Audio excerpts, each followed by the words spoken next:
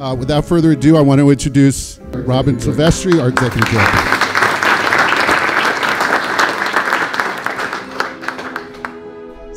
Thank you, Todd. I appreciate that. Hello, everybody, and welcome to the speaker series. Today, we're here on the topic of the state of the Bay with Dr. Christopher Gobler from Stony Brook University. We're really excited to finally get some data and see the numbers and really get a clear picture of where the Bay is. Before we get started, I'd like to welcome some of our distinguished guests who are in the audience joining us today.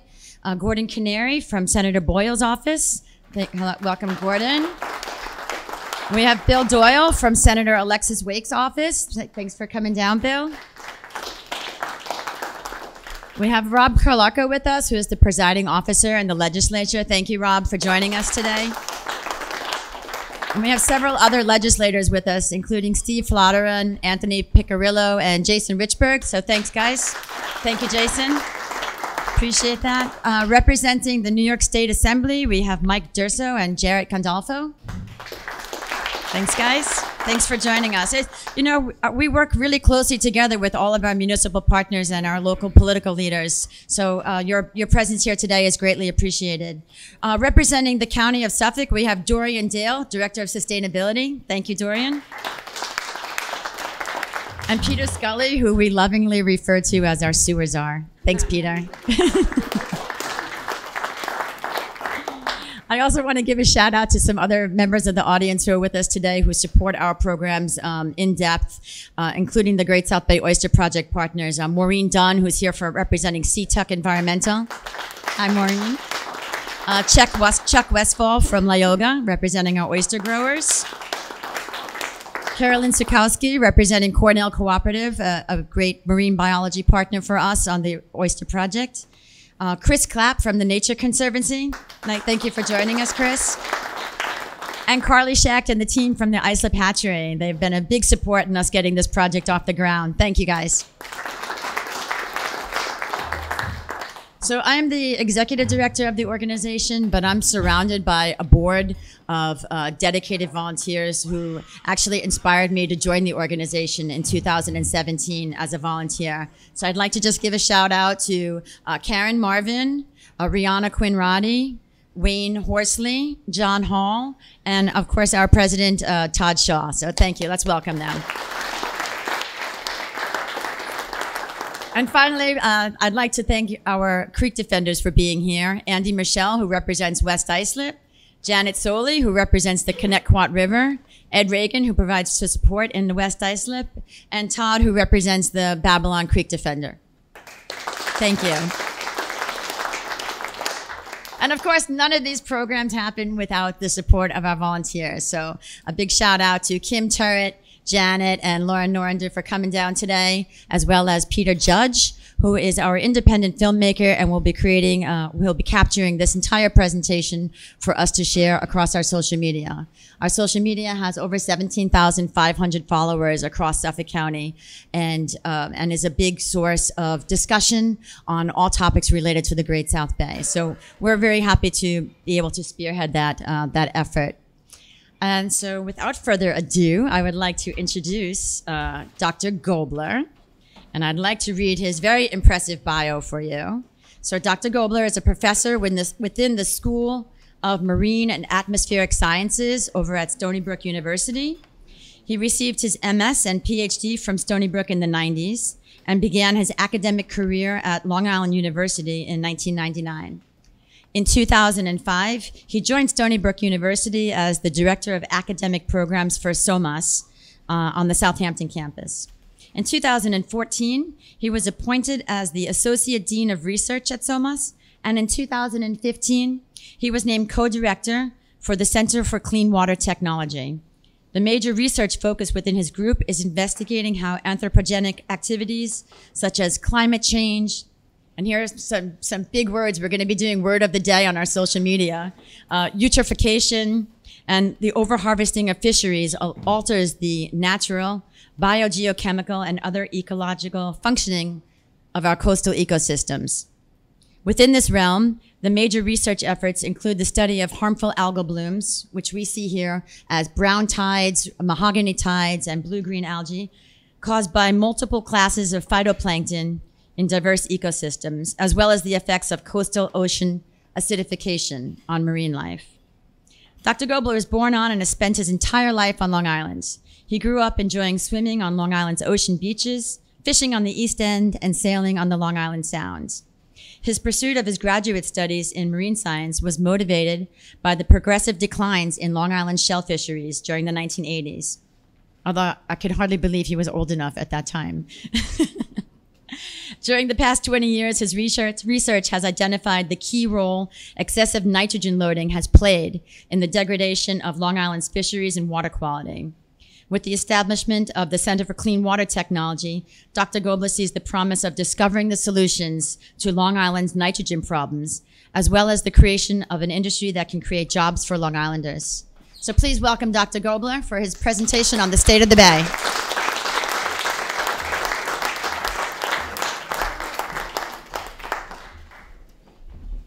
Well, good morning, everyone. Good to see everybody. And Robin, thank you for that introduction. It was a little embarrassing, maybe a little too long, but anyway, it's really great to be here. I've always had great respect for Save the Great South Bay. There's a lot of organizations out there, but you know, I think Robin's point to 17,000 people on social media speaks volumes. That's a big number, and it's been a great group, so it's a real honor to be here talking to you all. And wow, what a day! Right, this is the kind of let's get through this so we can go back outside, huh? But yeah, what a great location. Thank you to the owner who I met earlier, Richard. Thank you. It was wonderful spot here.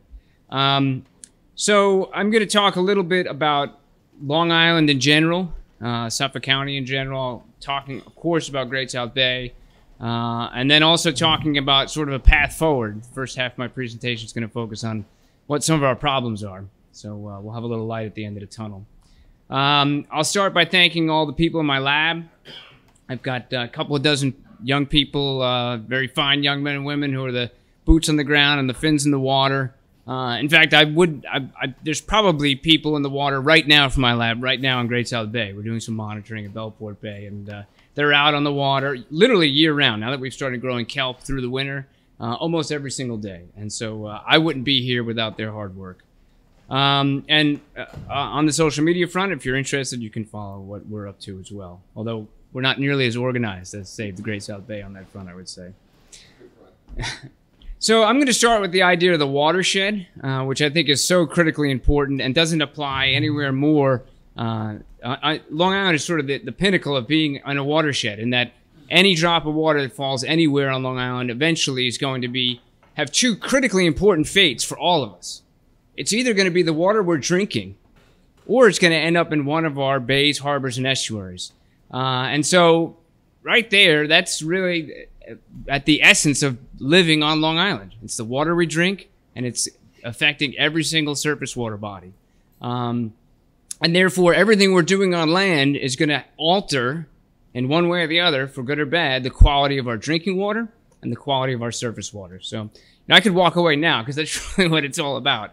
But it's so important to keep in mind as we move forward. And it's also, in my mind, very much can be a unifying concept for people, because it's really not, of course, it's about what you do individually, but we're all having an effect on everyone else.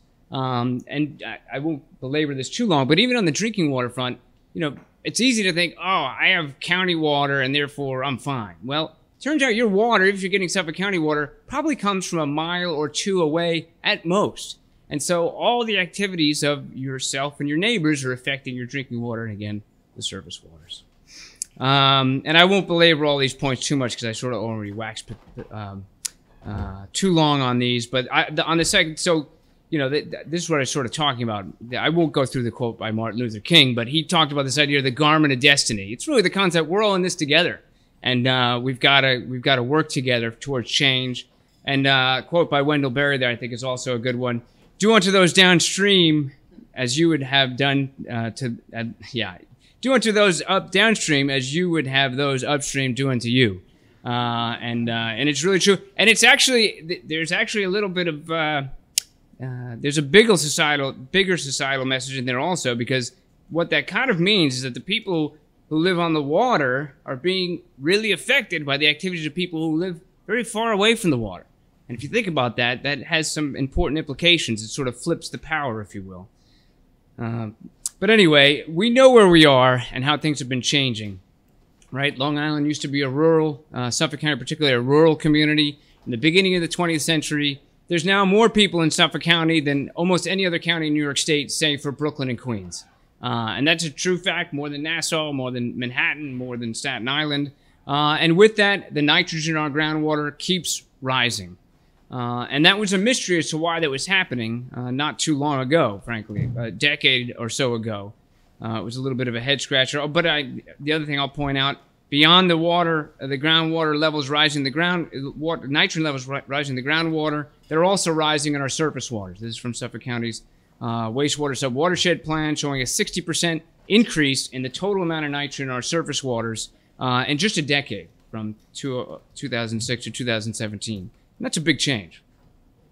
But getting back to where the nitrogen's coming from, again, if this was a decade ago, we'd be scratching our heads, and most people, if I asked the question, would say, oh, it must be the runoff, right? And so now we've done the math. It's been done over and over and over again. The biggest source of nitrogen from land to sea in Suffolk County and on Long Island is wastewater, right? And the fact of the matter is, in Suffolk County, 70% of homes are not on a sewage treatment plant, and therefore people have what are known as on-site systems that are draining right into our groundwater, that is our drinking water, and is therefore thereafter discharging into surface waters. And so that's been the great reckoning of the past decade, that realization that, wow, we've built out this county in a way that the water is getting very polluted, and it has consequences. And this is a map that I made last year. Maybe I'll flash the one for this year. Just put this map out last week. So this is new news. I actually had a press conference with Peter Scully was there a week ago. And this map shows all of the water quality impairments across Long Island in just a 4-month period. This is work that my laboratory began in June. We finished in September.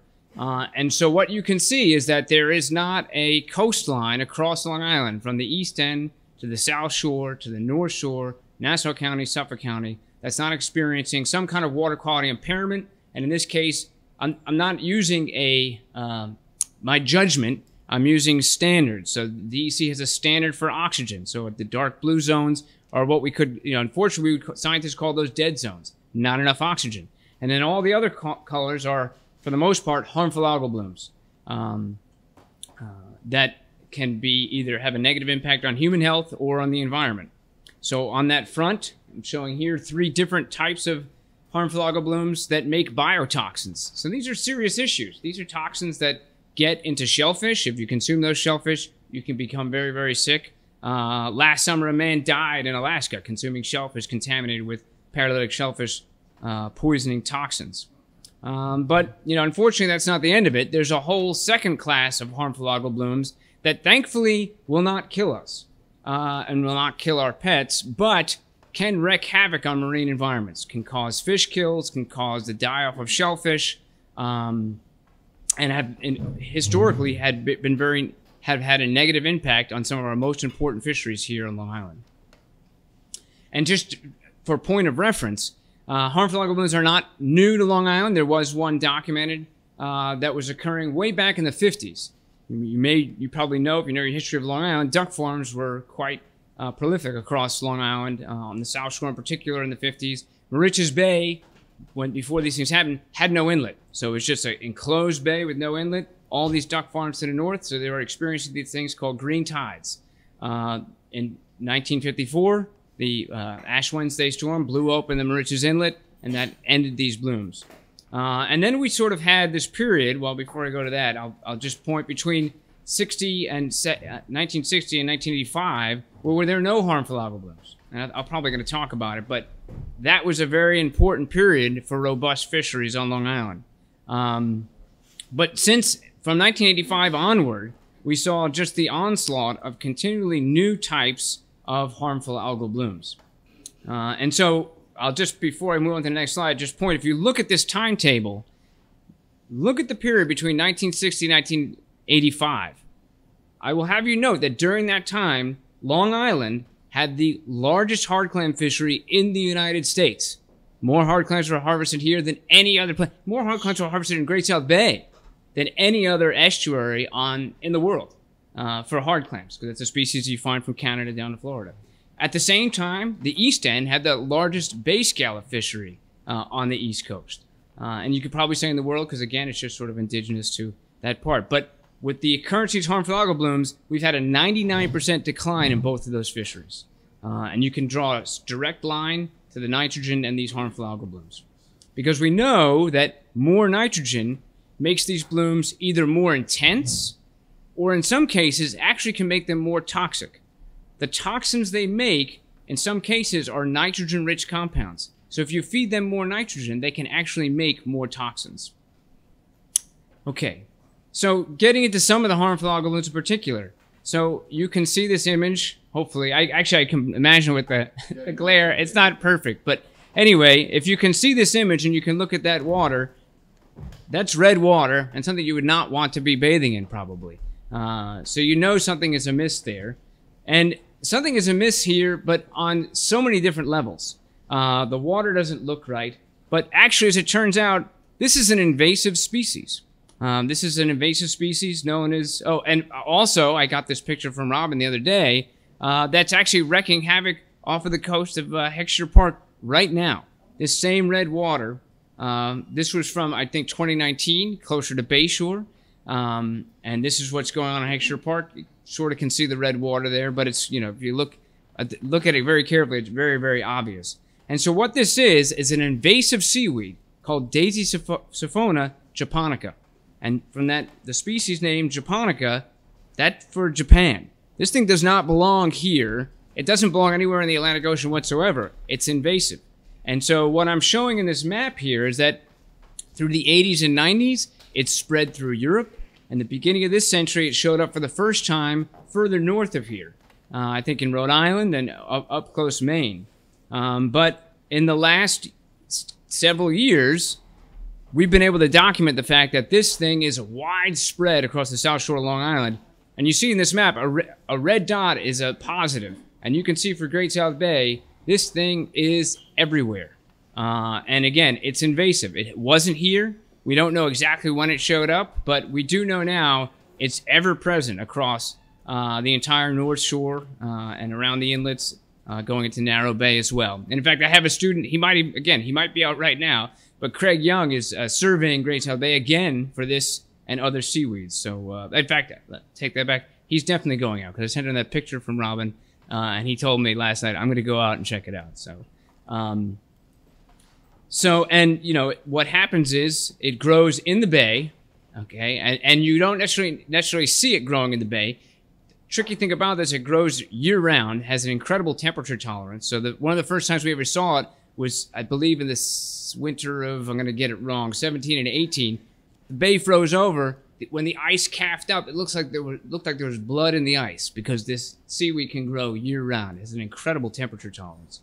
And in fact, the fact that you see the red water now might be because it's experienced warm water for too long. So it doesn't like it too warm.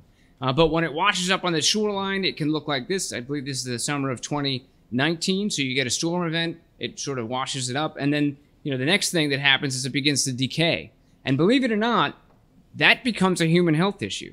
This is a paper in The Lancet, which is the second most impactful medical journal on the planet. And essentially what this paper did, and if you look at the shoreline there, this is actually from the Caribbean, but the idea of decaying seaweeds becomes an issue because when they decay, and if they're very, very dense, they can release hydrogen sulfide gas. And that can lead to all sorts of medical problems.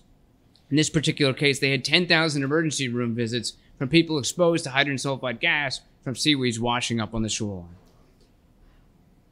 And it's not just an effect on humans. So on the one hand, if it was just red water, maybe we'd say, oh, okay, well, that's, you know, it doesn't look nice, but, you know, thankfully it's just red water. But we've done experiments with the water, and what it turns out is when the seaweed's growing and it's happy, and everything's going well, it has no effect on marine life, is what we found. But when you see that red water, that means the seaweed is decaying. And what we've learned is that when it's decaying, it's releasing compounds that are a whole suite of compounds, not the hydrogen sulfide, but other natural products that are harmful to marine life. And so in this experiment, you can see on the On the left is the survival of larval fish exposed to the living seaweed. They do fine. But in the face of the decayed seaweed, they don't even live a week. And that's in the presence of vigorous bubbling of the water, so you're getting plenty of oxygen. And we've measured the ammonium. It's not ammonium toxicity either. And so we've made measurements using liquid chromatograph mass spectrometry at the university. They're definitely making natural products that are harmful to these fish. And the same thing occurs for hard clam larvae. So this is the larval stages of hard clams. I'm showing you their survival. And they're being exposed to, I see that 1 and 2 are knocked out. So 1 and 2 are a control. 1 is the control, 2 is the live seaweed, 3 is the decayed seaweed. And you can see they're not surviving. The survival rate's only about 25% compared to around 80% when they're exposed to perfect conditions or even the living seaweed. So lethal to both fish and larval bivalves. So the question is, why is it here? It's an invasive seaweed. Did it just show up?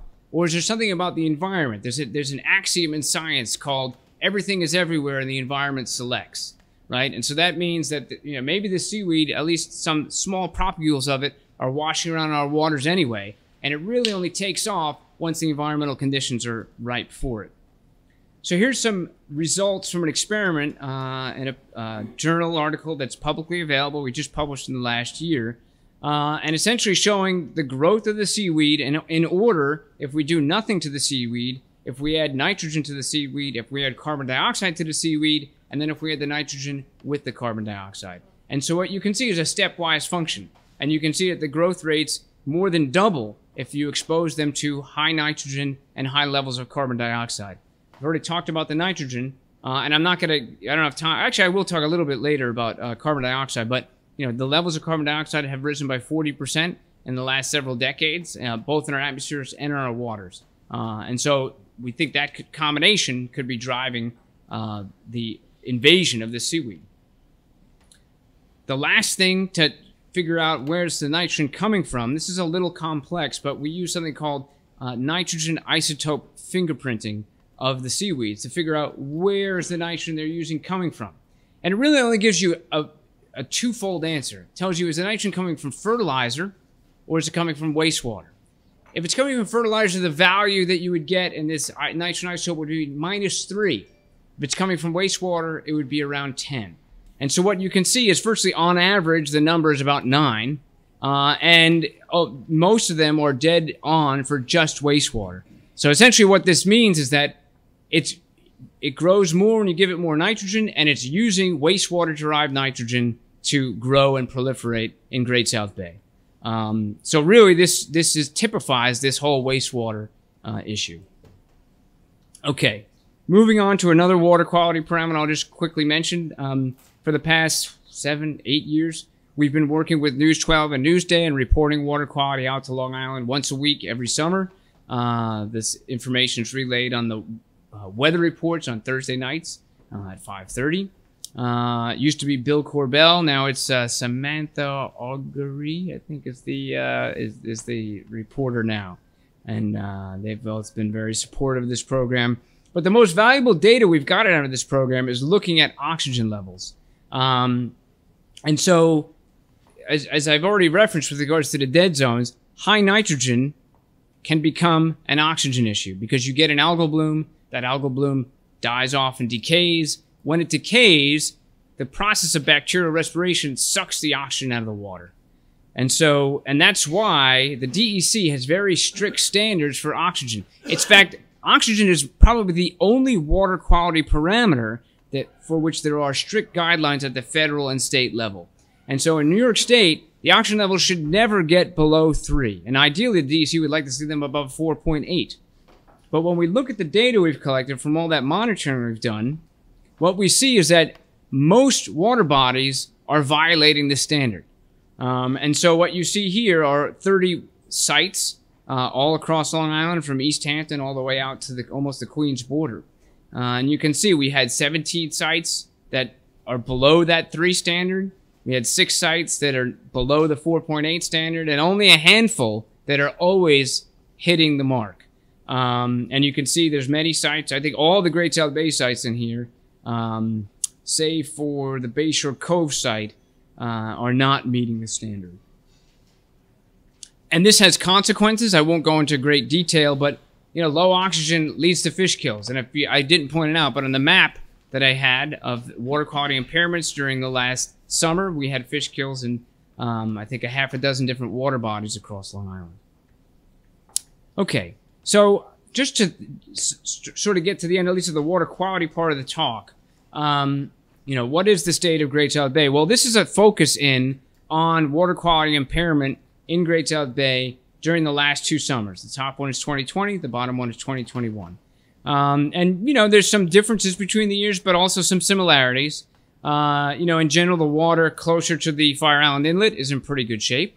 The water west of the Fire Island Inlet is in pretty good shape. And as it turns out, part of that is physics.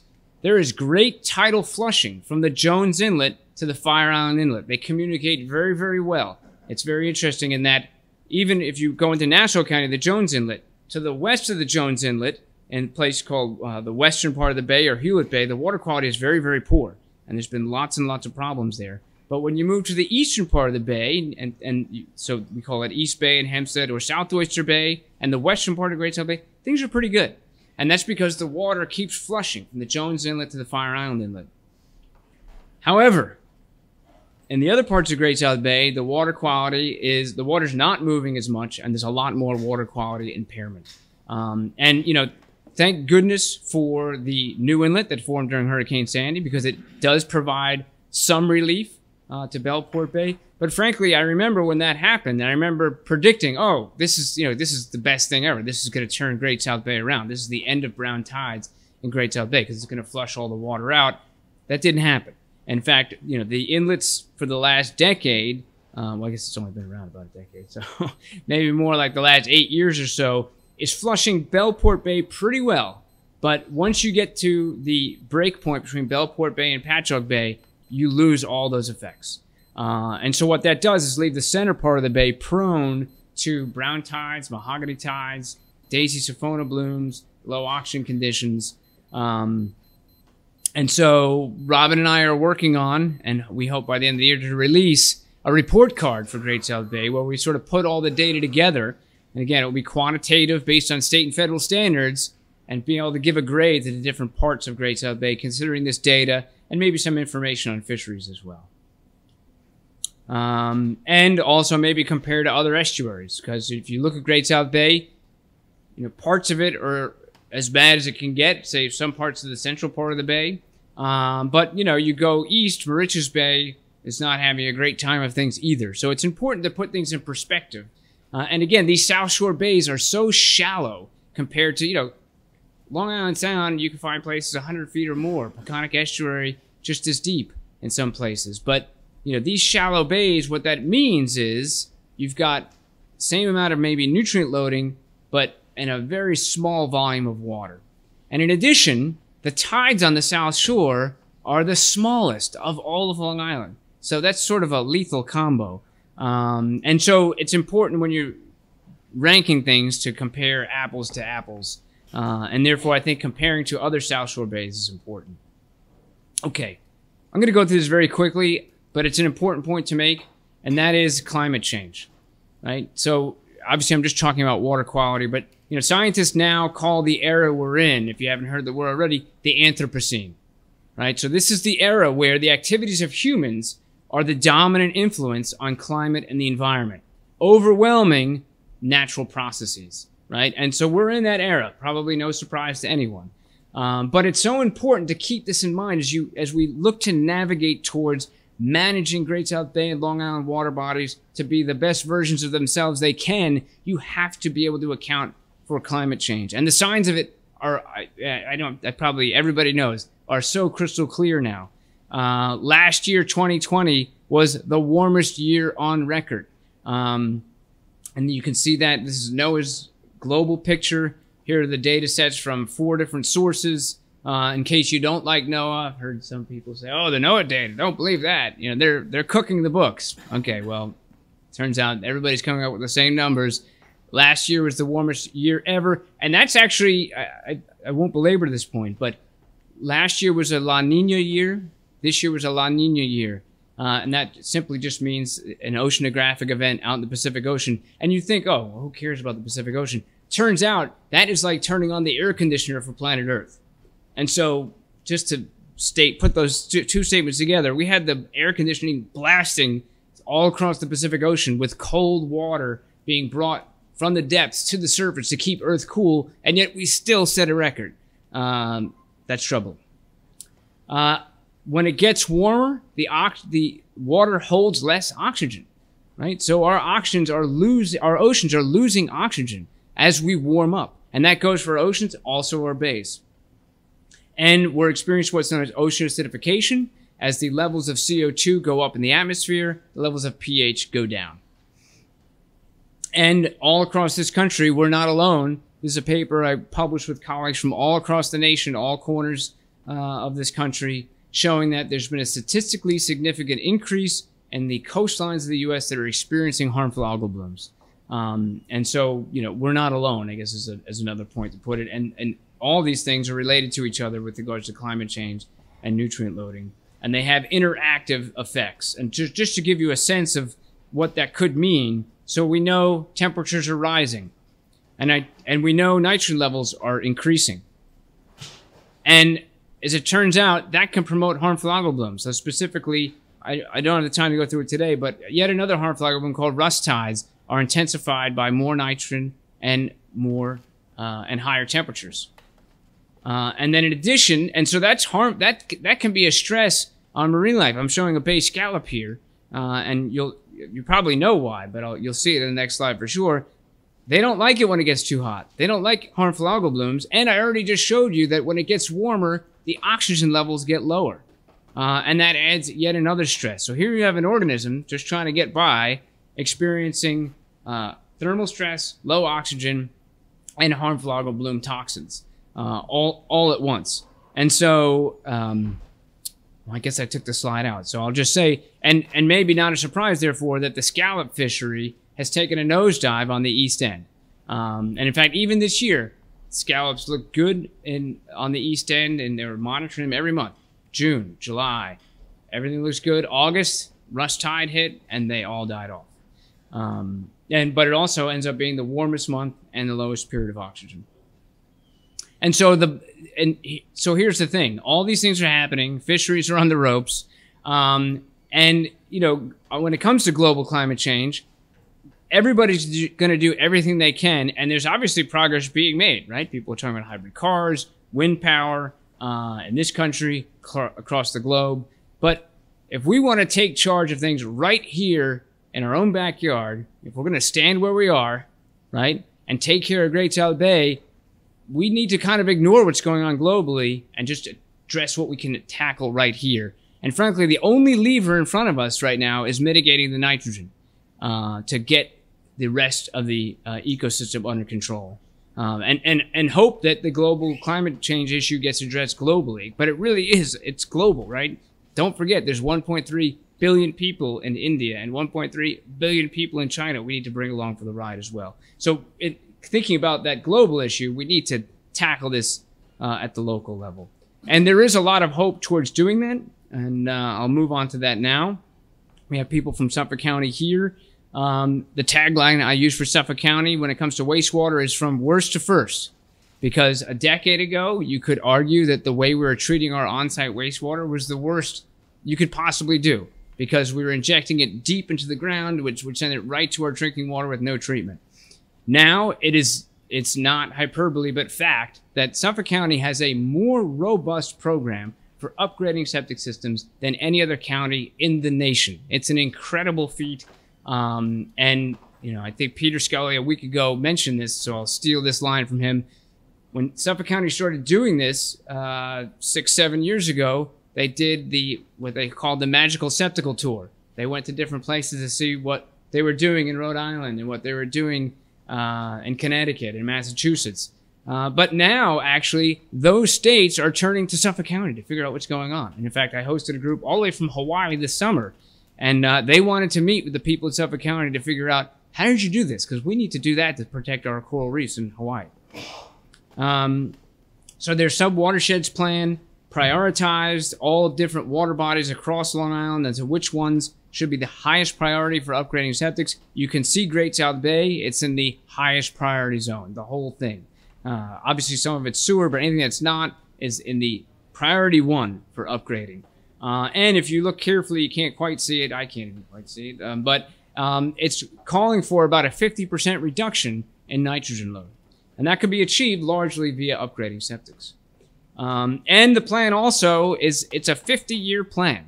So they're looking out from here to 2070. And by 2050, their plan is to upgrade about 2/3 of the septic systems across Suffolk County. So that's forward thinking. And so it's not just identifying the problem and the solution, but it's got a plan for enacting that solution. And if you look at the implications, it's enormous. So these are plots of, or what the potential outcomes are. It's enormous. This is Chris Clapp is here, and he calls this the choose your own adventure slide. And that is, you could have the slide and the map in the upper left if you do nothing, or the one in the lower right if you do something. And that's nitrate and groundwater.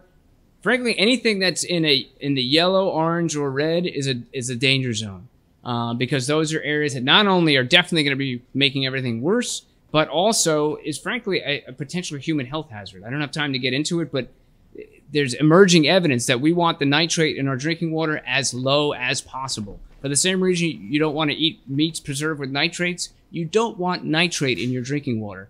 And so we want what's in the lower right, not in the upper left. Okay, so this is going to be achieved by their septic improvement program in Suffolk County. They've got multiple commercial units that are available off the shelf to be installed. They have grant programs to cover a lot of the costs for installing them. And so if you're interested, you should check out reclaimourwater.info to find out more about that program. I'll very briefly mention that at the university, I also direct something called the New York State Center for Clean Water Technology, where we're harnessing science to engineer clean water for the protection of public health and the environment in New York and beyond. And we have a goal we call 10-20-30.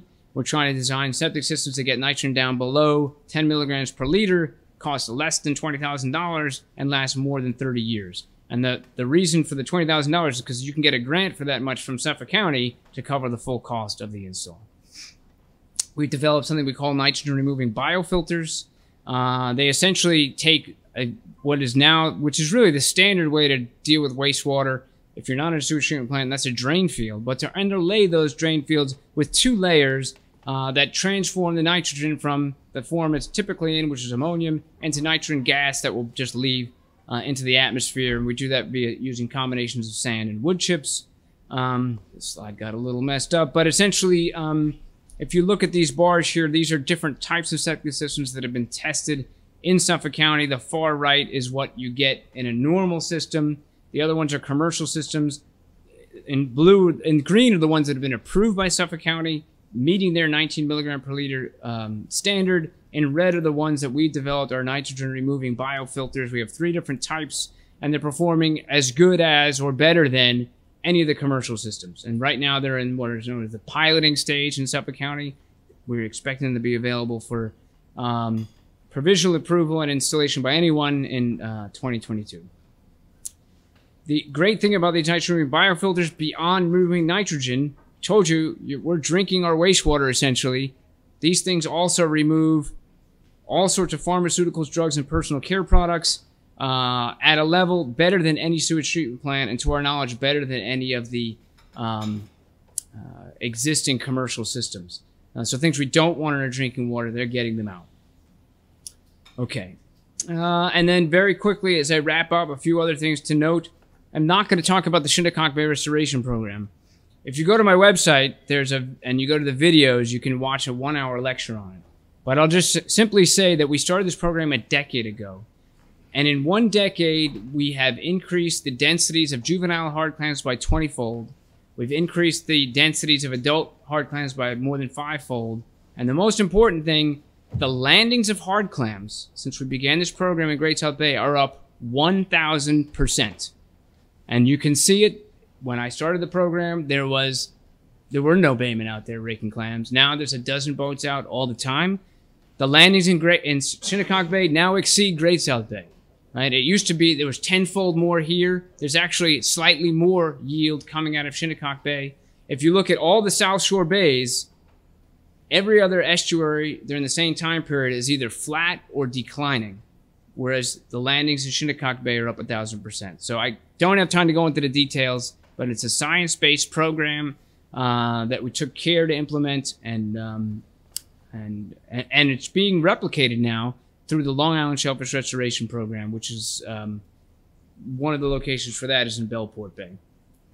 Last thing I'll mention is kelp farming. My lab's done a lot of work with seaweeds during the last several years. Seaweeds are amazing organisms. I'll just mention briefly before I get to what they do. Kelp in particular is farmed all across the Northeast U.S. It's an indigenous seaweed where, in fact, I have people diving for it out to get reproductive kelp in the next week. They're going just out into Long Island Sound. It can be integrated into any bivalve farm, in any oyster farm, and it grows during the winter. So when an oyster farm is busy during the summer, they don't need to do anything with it. They can just focus on it during the winter when their oysters aren't growing. We've established the first DEC permitted hatchery in New York State in 2019, and we're producing about 50 seed spools of kelp per year. We're going to have 100 this coming year. These are the 10 oyster farms we've worked on during the last several years, growing oysters there. So, Chuck, you probably know most of these farms, or of course. And so this has been a great partnership working with oyster farmers to complement what they're already doing. So I'm missing one slide, so I'm just going to go back here to this one right here. So seaweeds are amazing because they perform the service we need and want in our bays. They're photosynthetic. So what that means is they're taking up carbon dioxide and letting out oxygen. Now remember, I just told you just a few slides back, what's our problem with climate change? CO2 levels are going up, oxygen levels are going down. Seaweeds do the exact opposite. They also, as they grow, take in a bunch of nitrogen, right? And so what do we have a problem with? Too much nitrogen. And the other thing is it's going to take, as we deal with the septic systems in the watershed, that's taking time. And we're making great strides, but it's going to take time to get it done. So we need in-the-water solutions.